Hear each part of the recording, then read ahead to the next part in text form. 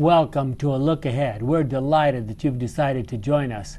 You probably know by now that we study the Sabbath School lessons as prepared by the Seventh-day Adventist Church. And this particular series is a series on the book of Luke. It's an exciting series, at least I think so. And it's a series that we'll be covering in the months of April, May, and June of 2015. It's entitled, this particular lesson is lesson number 11, entitled The Kingdom of God, and it's the lesson for June 13 of 2015. I hope you have your Bible handy. We're going to be looking a lot at Luke, scattered passages in Luke actually, mostly 17, 18, 19, 20, 21, somewhere in there. And we're going to talk about what Jesus was talking about to those people on the other side of the Jordan. But before we do that, let's ask the Holy Spirit to guide us. Our kind and wonderful Father, it's always a great privilege to pray to you, to think about you, to try to follow your teachings in Scripture. And now as we open once again the book of Luke, may we comprehend and present well, to the best of our ability, the ideas that you want us to get from these passages is our prayer in Jesus' name. Amen. Jesus spent quite a lot of time in his ministry talking about the kingdom of God. That was at least partly because the kingdom that he had in mind was so different from the kingdom that the people in Judea and Galilee in those days were thinking about. So let's start with that. What was their idea of what was coming in terms of a kingdom of God? Greatness. The here and now, and Rome out of the picture. Mm-hmm. That their nation would be preeminent on the planet, and all that goes with that. Kind of like the days of Solomon and David. Yeah. Yeah, if we could just be like David again. Jesus, we know you can do it. Why is it taking you so long? Just step up to the plate and do what you need to do. I like what you said, Gordon. It paints a picture of, in those days, they may not have been the most preeminent thing, but they were secure. They didn't have to worry about their enemies coming down and pestering them and marauding herds and so on and so forth. Not necessarily that there was this great outreach in the time of David or Saul, but they were safe. Yes. Physically safe. They were concerned about me, myself, and I. Well, and I quote from the Ministry of Healing, page 36, paragraph 2, "The kingdom of God comes not with outward show." Oh boy, that leaves a lot of people out, doesn't it?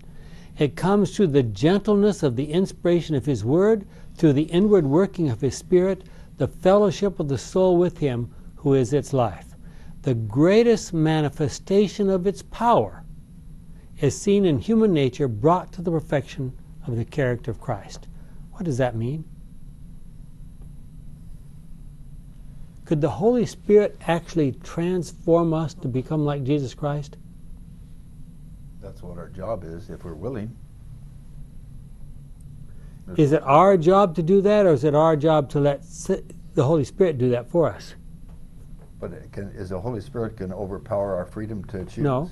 So we have to, Gary mentioned diligence, we have to do some study. In fact, Jesus told us what eternal life was, to know the Father and the Son. Yeah. So because there's no substitute. Getting to know them, we should get to love them, and as we spend time thinking about them, it changes us. And God is love. That's the goal. So, what kind of kingdom was Jesus talking about, by contrast? We're not sure? A kingdom like heaven. Well, Jesus is talking about a kingdom where the king not only serves the citizens, but dies for them. I mean, what kind of a kingdom is that? Someplace says we're supposed to be a kingdom of kings and priests. Yes, yes. So, and everybody's supposed to be a part of that. It's in Exodus 6, I'm sorry, Exodus 19, verses 6 to 8 in there, and again in 1 Peter. And so who'd want to be a king if you got no servants to sweep your floor and tidy Boy. up for you? Everybody. There's no pecking order there, is it? It seems to me in some ways we got to get to heaven to find that out, because if it's a perfect world we're going to be living in, and what is there to do? You know what? It's like there's a whole realm there I don't think we fully will understand. No, we when haven't get begun. there. I think we're going to be challenged. God is going to ask us to be witnesses to the rest of the universe. We're going to be going here and there saying, you know, we were the sore thumb of the universe, and this is what happened, and this is what the results were, and this is why I'm so thankful I'm here. This is the kind of transformed life that can happen to people who get to know Jesus. And they're saying, oh, okay. 1 Corinthians 4:9, though. Yeah. This is to answer those questions that the 2/3 of the angels had Yeah. in heaven when Lucifer or Satan left heaven. Mm-hmm. So this earth is the answer to that. If we Yeah. don't have that as part of the paradigm, we're losing out. God's plan is to have a kingdom that's worldwide, in which all are treated completely equally and fairly with no class, gender, racial, or income distinctions. Can you imagine that kind of a kingdom? Jesus will be the king himself. His kingdom will never end. No income Distinctions. distinctions? None. Why did you put that in? Why do you think I put that in? Because some people do get blessed more than others on some things. Some people, Blessed some by God people or blessed get, by Satan? well, there's people that have different talents. They have different abilities. I mean, if everybody was the same, you wouldn't have to help each other anymore. And then what would be the point? You know, heaven doesn't seem to be structured like that.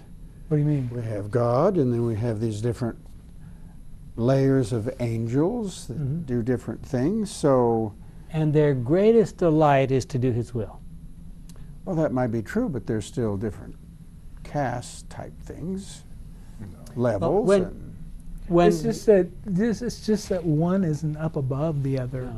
You know, that's the thing. Everybody is important. Even Jesus in John 15 says, no longer call you slaves or servants, call you friends. Friends is horizontal relationship. You don't have a pecking order at the table here. Doesn't matter if you're a rocket scientist or a maid. You know, you're still friends with God. The friendship is still valued. Imagine the most powerful angel, Gabriel, in heaven, is sent down here to speak to a teenage girl. A girl, imagine, a woman, in that time in history was considered to be the lowest, okay? And he says to her, you are going to have a special relationship with the Holy Spirit, and you're going to have a child, and he's to be called the Son of the Highest. It'd be also What- called Almighty or Mighty God. Mighty Prince of God, Peace. everlasting Father, Prince of Everlasting Peace. Father, yeah. By his life and death, he would forever prove the falseness of all of Satan's claims and ultimately bring an end to Satan's challenge that started right there next to the throne of God in heaven. Here God is the Most High, yet He'll live in our world as the lowest person. That's pretty amazing, actually. Yeah. Yep. Christ risked everything to win this battle. In the end, he will establish his kingdom here on planet Earth where the battle was won. You've heard me say probably before that Satan wishes that God would just abandon this earth to him. Satan would be happy for God to have the whole rest of the universe. Just leave this little earth to me, Satan says. Delusional. Delusion. I mean, he doesn't understand that the source of life is dependent upon the Creator. I mean, yeah. I mean, And He what doesn't how understand, or you just think he refused. doesn't understand? well, Or you think he doesn't understand? just in answer to the way that description that Ken was given. the interesting thing, of course, is that God responds by saying, not only am I not going to do what you want, I'm going to make this earth my future headquarters. Yeah. And he wasn't doing to having a battle with Satan. It was for the benefit of the onlooking universe. Well, through the power of the Holy Spirit, in this new kingdom, Jesus offers the opportunity for human beings to be transformed to become members of his winning team. So what did the citizens of this new kingdom of God look like? You remember reading any verses in the Bible? Well, let's pick out a couple. Look at Luke 12, 31 to 33. Instead, be concerned with his kingdom, and he will provide you with these things. Do not be afraid, little flock, for your Father is pleased to give you the kingdom. Sell all your belongings and give the money to the poor. Provide for yourselves purses that don't wear out, and save your riches in heaven, where they will never decrease, because no thief can get to them and no moth can destroy them. You probably have heard on the news just recently that a small group of people figured out how to get into a bank vault through an air vent, I think it is, or something like that, and carried off millions and millions of dollars worth of diamonds. There is nothing secure on this earth. They didn't even bother to check on this until 2-3 days later, because there's no way anybody could get in there and get those things, right? Yeah. They're gone. What should we learn from that? Look at this. Look at Luke 9, 59 to 62.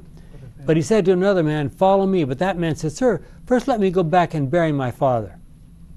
Jesus answered, "Let the dead bury their dead. You go and proclaim the kingdom of God." Doesn't that sound kind of disrespectful? I mean, aren't you supposed to take, at least enough respect to bury your father? What's he trying to tell us? Get your priorities sorted out. Well, but you need to understand Jewish customs a little bit. Yeah. When someone dies in Jewish custom, how long does it take to bury him? 24 hours. It's supposed to happen within 24 hours. 24 hours. So this guy is not talking about his dead father, and they haven't got him buried yet. He's saying, I have no idea when my father's going to die. It could be years from now, but I have to wait because I might have to bury him. I don't know. Maybe he'll die tomorrow. And Jesus says, you can't wait for that. Get out there and preach the kingdom of God. So someone else followed Jesus and said, I will follow you, sir, but first let me go and say goodbye to my family. And Jesus said to him, anyone who starts to plow and then keeps looking back is of no use to the kingdom of God. Well, citizens of this new kingdom will exhibit childlike trust. It will not be the domain of the rich. No matter how much we have to give up, even home, father, mother, or children, it will be worth it. Everything we have should be invested in this new kingdom. Like Jesus, we are to assist the poor and the downtrodden. By helping them, we are demonstrating that we understand the principles of this new kingdom. But being a citizen of this new kingdom requires a total commitment. Once you understand something of what it is all about, we will never allow earthly matters to distract us and turn us back from our commitment. So you're going to say, how many Christians are there walking around that are behaving like that? Can you tell me what you mean by childlike trust? Unless we exhibit childlike trust, we're... Well, I mean, that's a good question. I hope it doesn't mean childlike gullibility. Yes. Can't mean that. So it's talking about, and children, we know, small children will basically, if parents, or assuming they're reasonably normal parents or grandparents say, please do this, the child would do it. You could set him up on a table and say, jump to Grandpa, and they will, they'll probably jump. It's a natural instinct to trust to trust your parent. I've known some parents that were not really, in my estimation, very trustworthy parents, but the kids would, they'd have to get pretty old before they realized they couldn't trust their parent. Yeah. Well, look at these startling verses in Luke 18:29 to 30. I assure you that anyone who leaves home, or wife or brothers or parents or children, for the sake of the kingdom of God, will receive much more in this present age and eternal life in the age to come. What in the world is he talking about? I'm sure he doesn't mean if you leave one wife now you can have two more next.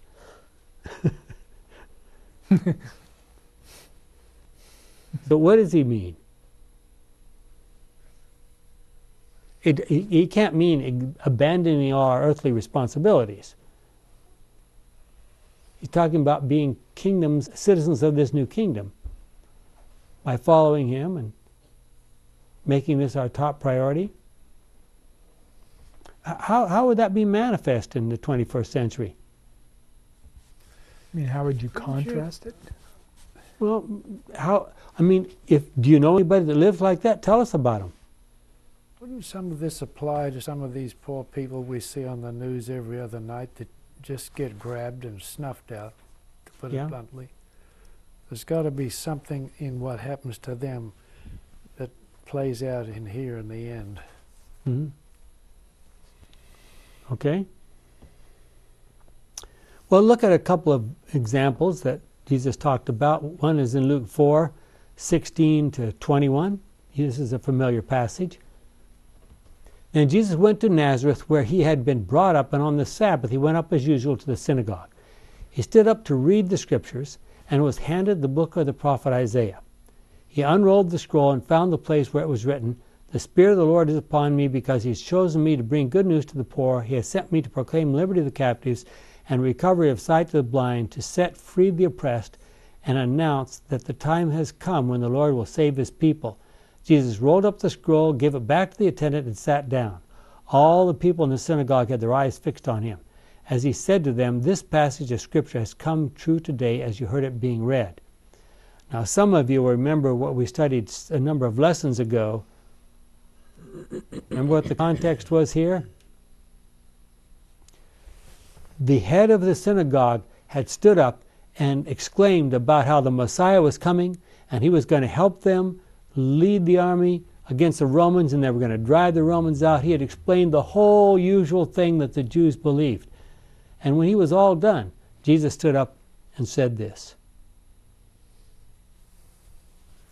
And a few of them realized that he was actually talking about himself.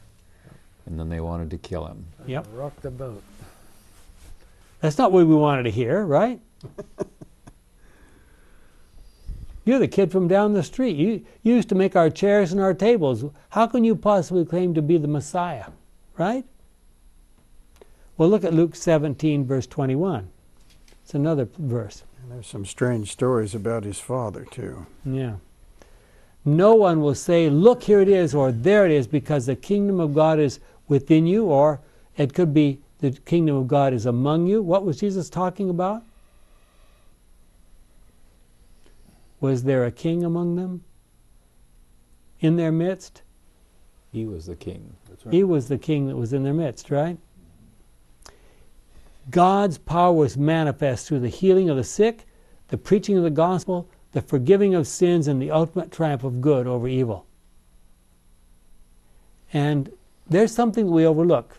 We talked a little bit about this a couple of weeks ago, but there's something that's overlooked. If you read carefully, especially in the Gospel of Luke, there's one place where it says he started healing people, and the news of his healing power spread through the entire country of Syria.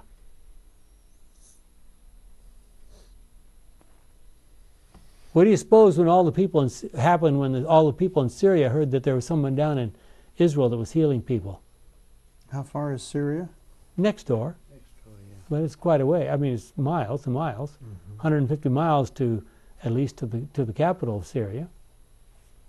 They started moving down to find him. And there's other places where it says people were in the crowd from Tyre and Sidon, from Perea, from Cappadocia, from Syria. It just mentions all. And why do you suppose Luke mentions those things and the other gospel writers don't? Because it was people from all over beside the Jews. Mm-hmm. Luke, the non-Jew, is going to mention them. Yep. Well, he's also a physician who's interested in healing. Mm-hmm. Did Luke show up at that time? No? Luke? Luke didn't know anything about the gospel until years later, when Paul came through Troas. Well, what about the kingdom of God today? Think you could point it out?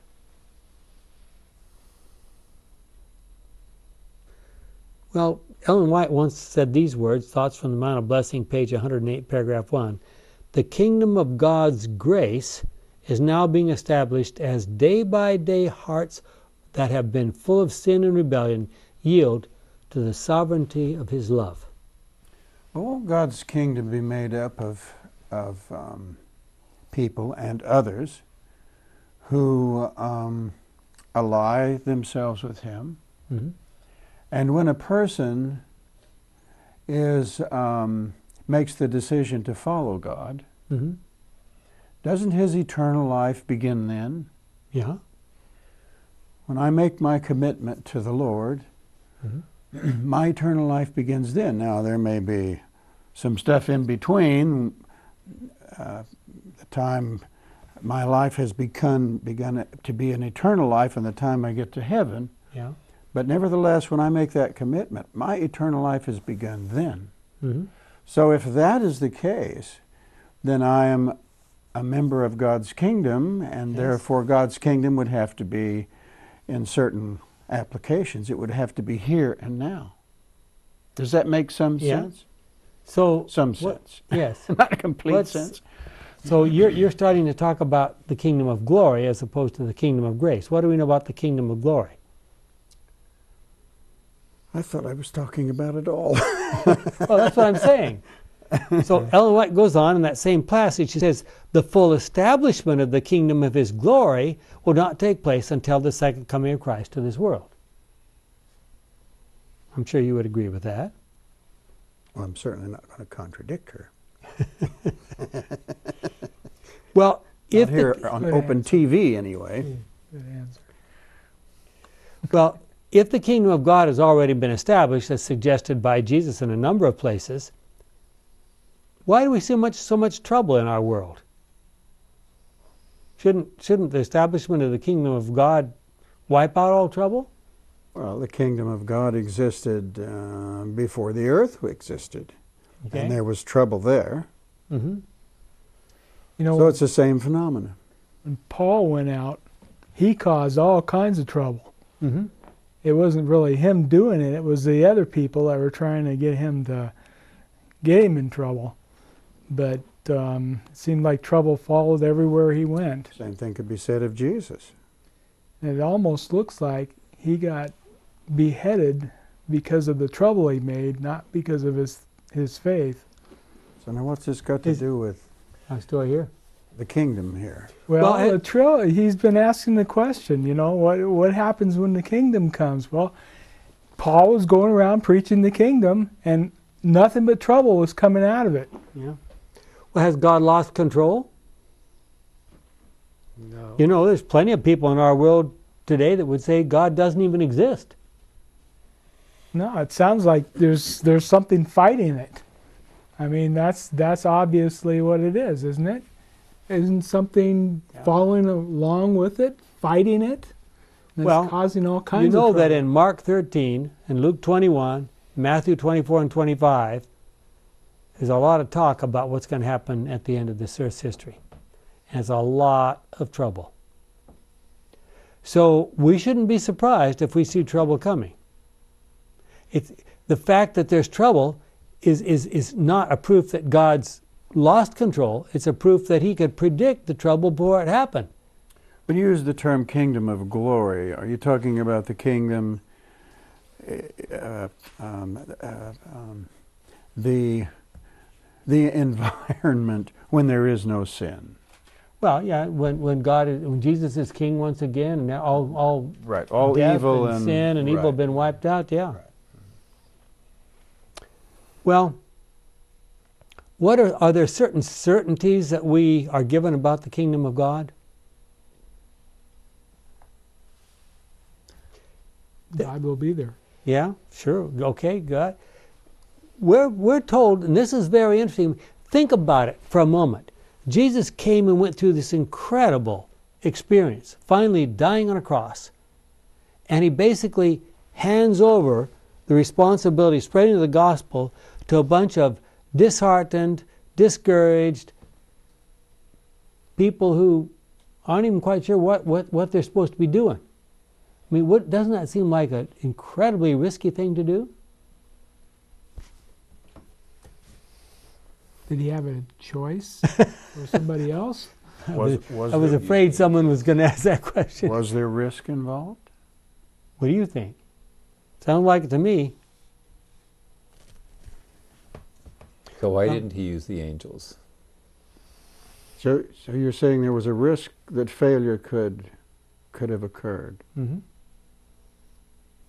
Satan, I can just tell you, I mean, this is not news to any of you, I'm sure. Satan would have loved to just wipe out everybody in the upper room. One fell swoop. All finished, done. Gordon, I think I interrupted your question. What was your question again? Well, why not use, if humans are so bad, why not use angels? Because they didn't People have. couldn't relate. Yeah. Well, if we don't have time to do it now, but if we were to read Ephesians 1, 7 to 10, Ephesians 3, 7 to 10, and Colossians 1, 19 to 20, it says there the God, the infinite God of the universe, intends to teach us the truth about God through the use of His church here on planet Earth. How does that work? Well, in our lesson, it says God through His church has established a plan to save humanity from sin. And 2, ultimately, God plans to come to this earth to live in peace, harmony, and happiness with His family. And of course, that's Revelation 21. You know, Gordon, in response to your question, as I was thinking here, I think one reason is that we're the ones that have created the mess. We're the ones Lucifer created the mess. Well, We perpetuated it. Actually, don't you have to kind of... I can't. I'm not sure. We can blame it on the devil. But anyway, not our part. Now you distracted me. I'm trying to think of where I was going with this. So we're the ones that have created, at least as far as we're concerned, this little planet is concerned, this doubt that that we can live in harmony with God's universe. Mm-hmm. And so therefore it's up to us. It's a natural consequence. It's up to us to prove that we can. It would seem that is a component. And you've just made a very important point that we sometimes haven't talked about enough. Satan's one claim against God that he still sticks to. He's almost everything else he's claimed has been disproven. But his one claim he still sticks to is, God, there's no way you can ever get enough of these people to live unselfish, God-committed, loving lives to be a group of people that you can call your people. You'll just never get enough of them to stick together and be your people. And God says, oh yes, it will happen. And Satan says, I haven't seen it yet. That's what he's doing right now, laughing at God. Do you think that angels can relate to men to tell them the truth? They do. You think so? Well, I think they can't, because they're not human.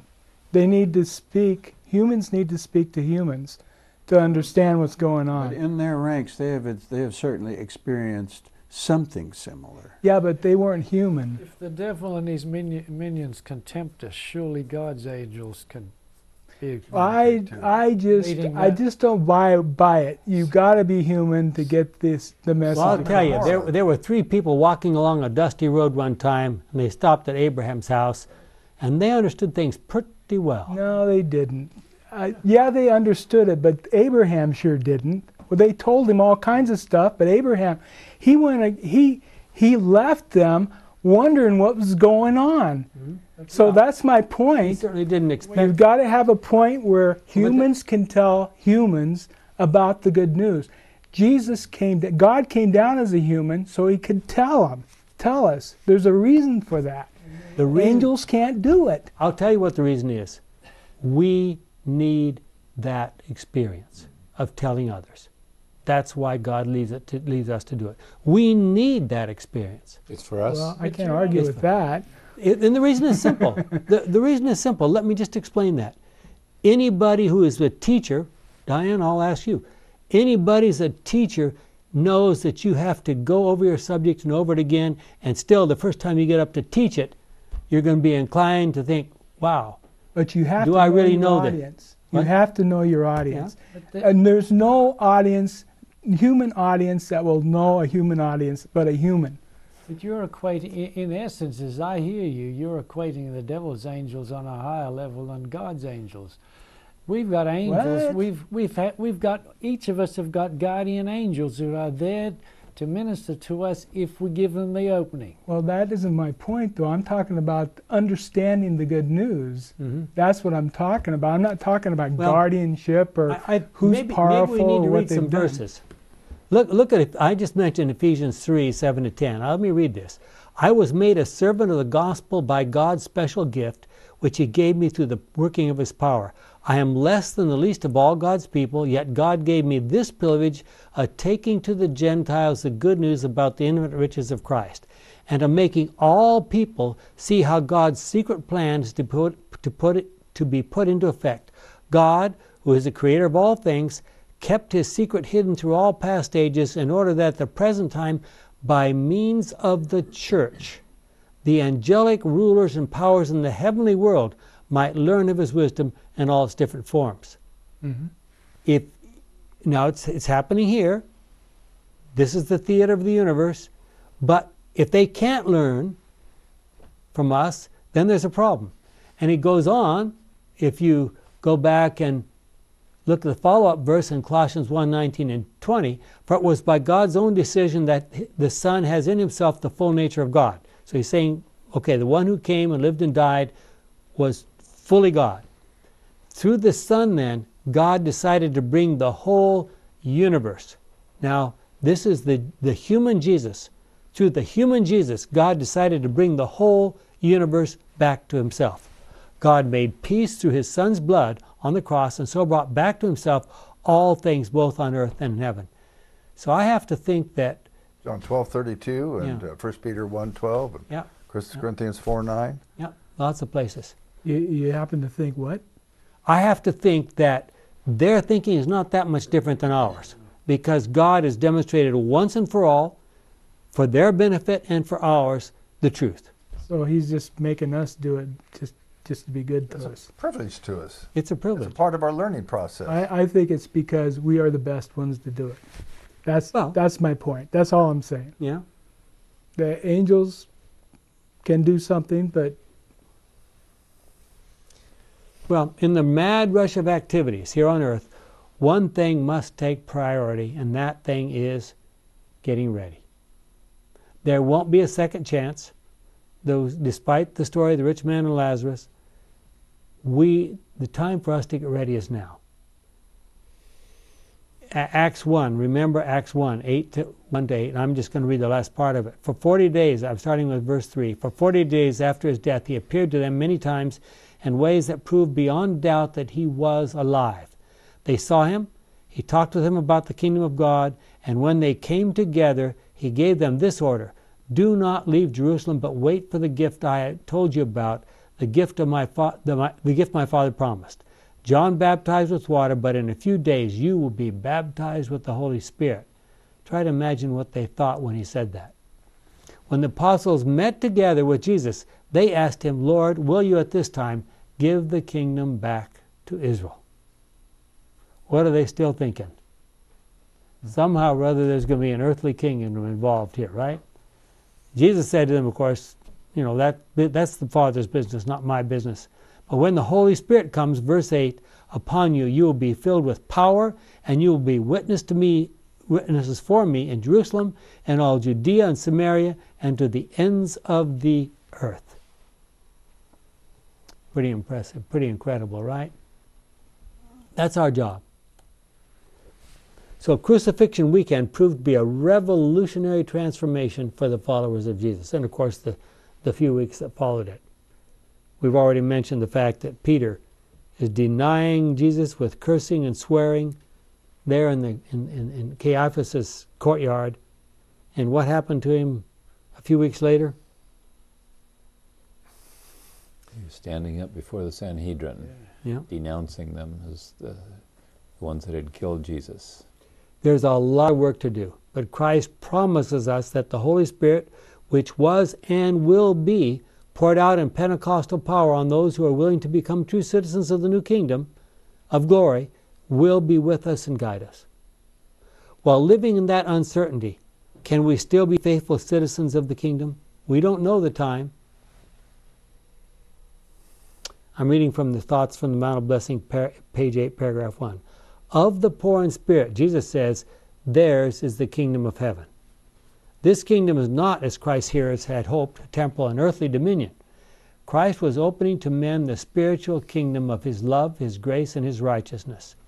The ensign of the Messiah's reign is distinguished by the likeness of the Son of Man. His subjects are the poor in spirit, the meek, the persecuted for righteousness' sake. The kingdom of heaven is theirs. You mentioned the words getting ready. Mm-hmm. Isn't when a person, they give their life to the Lord, aren't they ready? I hope so. They're in the process of getting ready. Well, what do you have to do to get ready after you've given your life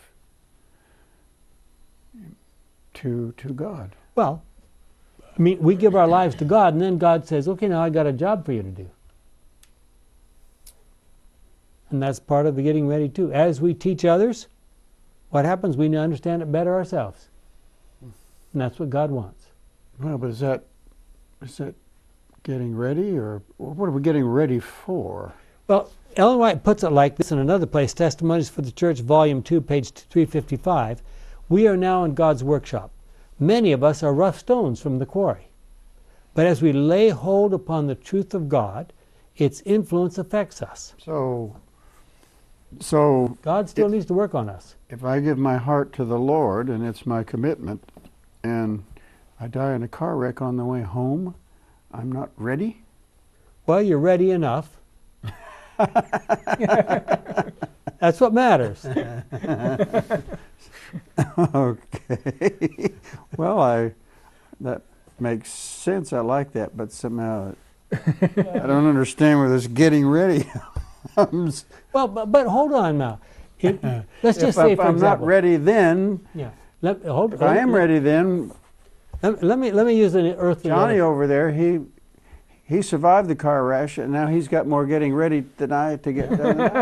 So what's going on here with this getting ready stuff? Okay, I'm going to tell you. I'm going to tell you right now. You got a big job to do. Let's say you're the president of a company, and you've got a product you're trying to get out to the whole world. So you employ someone. You investigate them. You say, yes, this is the right person. This person will do a good job for me. So you employ them.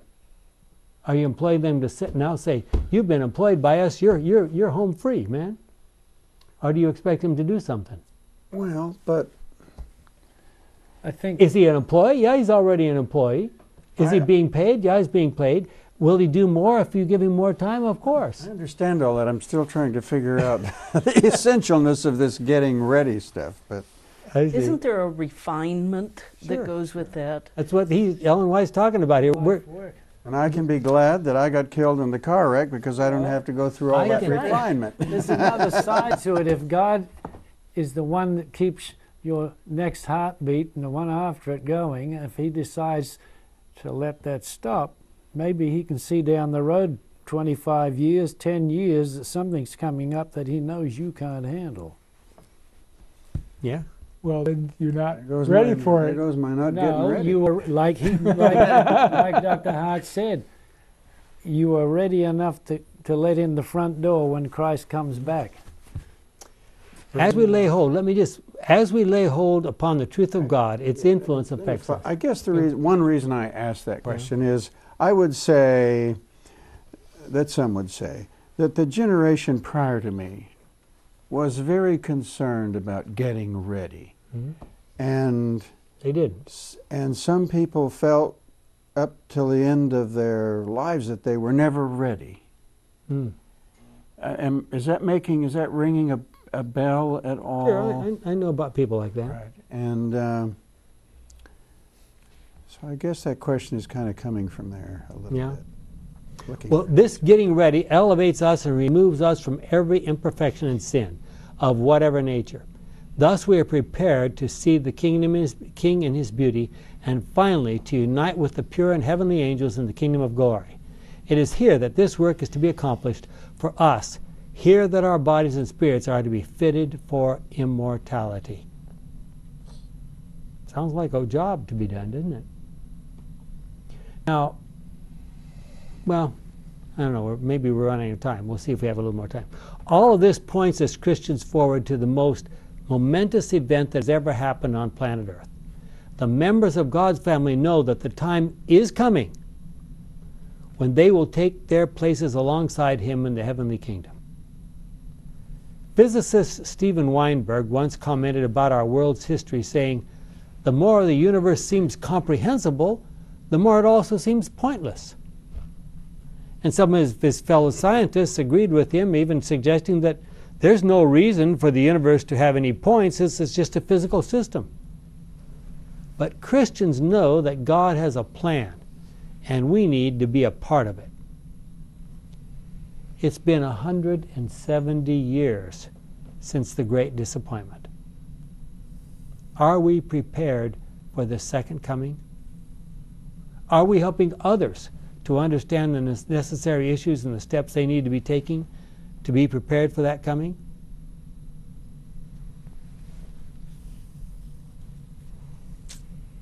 Is anybody prepared?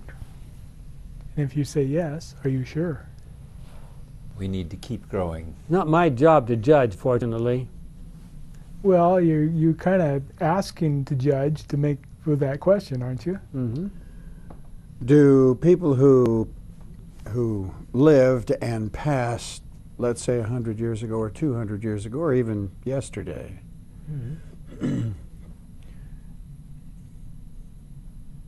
is there a greater preparation that's going to be required for those end times than it was necessary when those people lived and passed? Yes. I think that, and I think this is well supported, certainly in the writings of Ellen White, and I think from the Bible, that there's going to be a group who are going to have to, and this is Revelation 13 and 14 and 15 and 16 and 17, there's a group of people who have to be prepared to stand absolutely firm so they cannot be moved by anything the devil throws at them. And then God will say, okay, now's the time. I can come back again. I can let the devil do his worst, and my people will not fail me. How do you get to that point? Practice looking at Jesus, following his example, giving the Holy Spirit an opportunity to work in our lives, and praying. There's only three things that God asks us. There's a hidden subject to that. It says you. Yeah? It's you. You practice. You do this. Mhm. You do that. Yeah. It sounds like it's a behavior thing that we gotta master for this to happen. It's behavior in this sense only. We have to give God the opportunity to work in us. If we refuse to let God work in us, we will never make it. And Okay, I go for that. Another perception I 100%. have is that you have to have an awareness, a connection, an intimacy, a familiarity with God, so that you will be able to tell right from wrong. Mm-hmm. And I think it's, although Adventists believe we have a significant part in helping to prepare for that time, it's also part of our understanding that there are going to be people, part of that group, may never even heard of Seventh-day Adventists. Yeah. What do you, go ahead, Gordon. To get to know God, we have Bible study, prayer, and witnessing. Yes. Those are the ways we grow to be more like God. Mm-hmm. And that's the way we learn about him. That's the way our lives can be transformed. And we can't stop. Yeah. Say, I know it. This is the end. We keep studying. We'll be studying for eternity. And there are people in Catholic Church and the Baptist Church, Sure. even Islam, Sure. who have the foundations for that, so that when that time comes, it will fall into place. Here's my discussion or my response to people who talk about, well, why should we say anything to these other groups? Because they already, God will work with them wherever they are. My response is, do you think we're going to learn anything after we get to the kingdom of heaven? We'll be horribly bored if we don't. Absolutely. So why shouldn't we learn as much as we can right now? That means for those of us who have access to this immense wealth of good news, I might call it, why shouldn't we be sharing it? I mean, this is the beginning of the process we're going to be in for the rest of eternity. What's the problem? We don't want to get started? Minimum requirement is a willingness to listen and take instruction. And Jesus says, everything I learned from my Father I've made known unto you. And knowing is a teaching process. When we pray in the Lord's Prayer, Thy kingdom come, what are we saying? Bring His Want to be kingdom. part of it. Bring it on. Let's think about some of the things. Let's try to look at it very carefully. We need to remember, first of all, it's His kingdom, not ours. So the rules for the kingdom are His rules, not ours. Our lives are to be transformed as we become citizens of this kingdom of grace. Okay? And 3, experiencing that kingdom of grace right now, we look forward to the kingdom of glory, where we shall live forever in the very presence of God. Revelation 11:15 and 21, 1-3. Jesus came to a world which was being overrun by Roman military might. He came to a people who were hoping to overthrow that Roman yoke. They were looking for a glorious kingdom like that of their ancestor David. They were looking to be Romans themselves. Yeah. In the fullness of time, Jesus had come to announce that the first phase of God's kingdom was at hand. There was no uncertainty about His message, but it did not involve conquering the Romans. He came to defeat sin and not Romans. While there has been a 2,000-year delay, God's ultimate victory is guaranteed because of what Jesus did.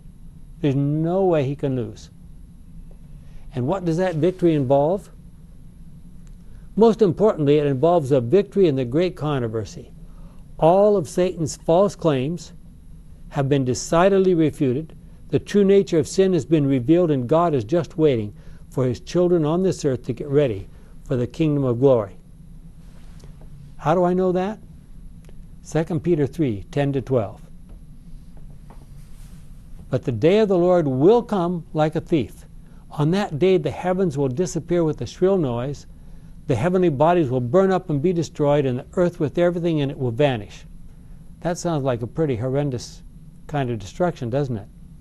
Since all these things will be destroyed in this way, what kind of people should you be? Your lives should be holy and dedicated to God as you wait for the day of God and do your best to make it come soon. The day when the heavens will burn up and be destroyed and the heavenly bodies will be melted by the heat. How do we get ready for that kind of an experience? It's kind of hard to imagine that kind of experience. Yeah. I mean, it seems like when you look at that literally, you'd be floating in space. Yeah. Well, sometimes, using a military experience, it is some of the early parts of the battles that prepare you to withstand the tougher parts that you meet eventually. So it's my perception that, I don't know if this is correct or not, but in those end times, part of what's happening at those end times will help to formulate the characters in those of those people at the critical mass of those end times. Well, let's look at some passages from Luke especially about what this kingdom of grace is like, because that's what we're in now, right? The plan provides for the forgiveness of sin, Luke 5:20 and 21, for the involvement of the ministry of healing. People are going to be healed. That's what salvation means, to be healed. For the caring for the poor and needy, Luke 18:22. For the ultimate defeat of Satan as the conclusion of the great controversy, Luke 10:18. Thus, the kingdom of God is far from being a myth. It is a dynamic, God-centered, present reality. Luke 10:9 and 11, 16:16, 7 and 17, 17:21, Matthew 12:28, Mark 1:14. There's lots of verses. And an eschatological hope of glory. The establishment of God's kingdom results in the destruction of all the hostile powers, the last of which will be death and Satan. 1 Corinthians 15:23 to 28. We had time. We look at those verses. They're pretty impressive. So those who recognize all that is implied by God's kingdom will not permit any compromise or any distraction to take their eyes away from Jesus, who is the door to the kingdom. Do we do that? Can we do that? Could we do that in the 21st century? There's no doubt about, or any question left about the future success of God's plans. There's no way, Romans 3 says even if every single human being failed, God couldn't fail. So, the ultimate expression of the kingdom of God is still to come. And that expression will be far more glorious than we can even imagine. And a verse that we've referred to fairly often, 1 Corinthians 4:9, Paul says, "For it seems to me that God has given the very last place to us apostles, like people condemned to die in public as a spectacle for the whole world of angels and of humanity." We are living on the theater, in the theater of God. There's another passage I wanted to put in with that. Let me see if I can. It's found in chapter 2 of 1 Corinthians, verse 9. However, as the scripture says, what no one ever saw or heard, what no one even thought could happen, is the very thing God prepared for those who love Him. Ellen White says, higher than the human thought can think. A few minutes God's ago, we were trying to speculate as to what we're going to do for eternity. Yeah, right. God has plans for us that are way beyond anything we can possibly imagine. When the disciples finally began to ask questions pointedly about the future of the Jewish nation, Jesus spelled out in considerable detail what would happen before the kingdom of glory would come to this earth. And those are the chapters Mark 13, Luke 21, Matthew 24, and 25. And it isn't a pretty picture. Remember, at that time Jesus said, if it were possible, even the very elect would be deceived. None of what we now see occurring in the world around us is a surprise to God. The day of the Lord will only come after God's people pass through a terrible time of trial.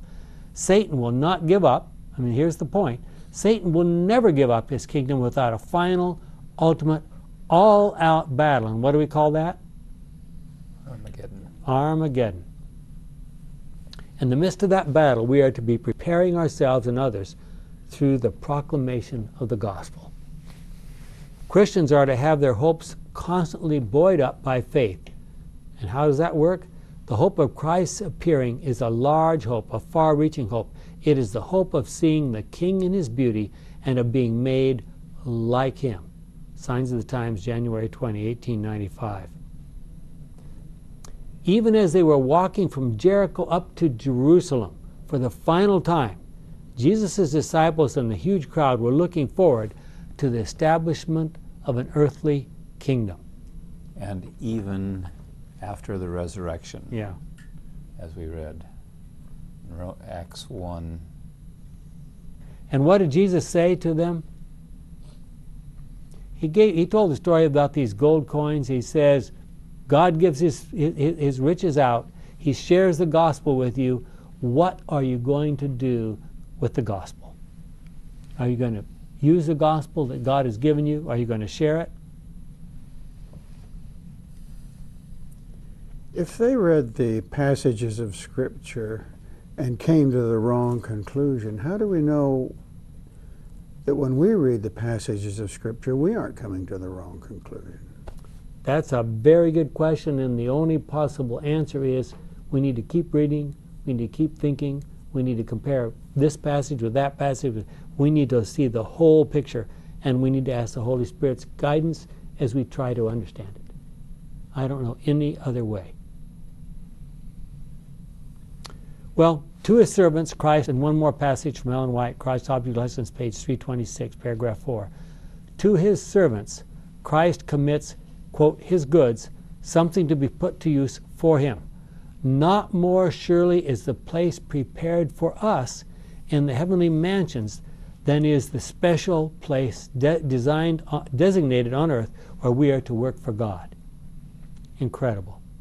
Are we prepared to be a part of that future kingdom? I don't know if you are interested or whether you have a chance and opportunity in your own Sabbath school class to raise some of these questions. We think they're thought-provoking questions, and we spent a lot of time trying to put together the materials and so forth, just as the Sabbath school study guide committee has done. If you'd like to share our materials and think about the questions we've raised, you can go to our website at theox, that's theox.org, theox.org, and you'll find there handouts for every Sabbath school lesson that we talk about here, and everyone that the Sabbath School Quarterly talks about as well. This is a big work, and it's a challenge to each one of us. But the Sabbath School lessons are not just for entertainment for half an hour or an hour on Sabbath morning. These are lessons that are supposed to challenge us to the work which God has placed before us. Are we prepared? I said get ready, right? What do we need to do to get ready? Ask your class when you go. Ask them what they think needs to be done to get ready. What kind of a church would your church be if everyone there had as its top priority getting ready for the second coming of Jesus Christ? I have a feeling things would be a little different than they are now. Think about it. See what you would say. Are you getting ready? Our kind and loving Father, we thank you for the privilege we have of wrestling with these challenging ideas in Scripture. Forgive us where we may have been a little bit lax, a little bit lethargic. Help us to run the course, as Paul said, to win the race, to finish the course.